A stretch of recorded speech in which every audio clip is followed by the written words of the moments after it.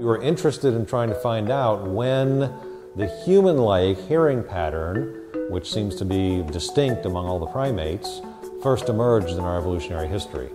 Our approach is really the most comprehensive approach out there in the sense that it contemplates many different anatomical features of the ear to predict how these different parts of the ear interact, counterbalance one another, contribute to hearing loss, hearing gain. So it's a much more sophisticated approach than has been taken before.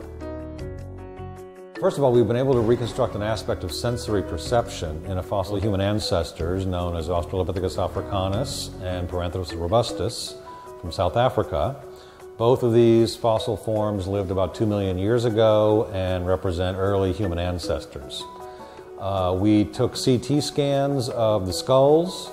We created virtual reconstructions on the computer of the internal structures of the ear that will predict how an organism hears based on these measurements of its ear. We believe our results have implications for early hominin communication, how they communicated. We're not arguing they had language, but we think our results do have implications for how they communicated.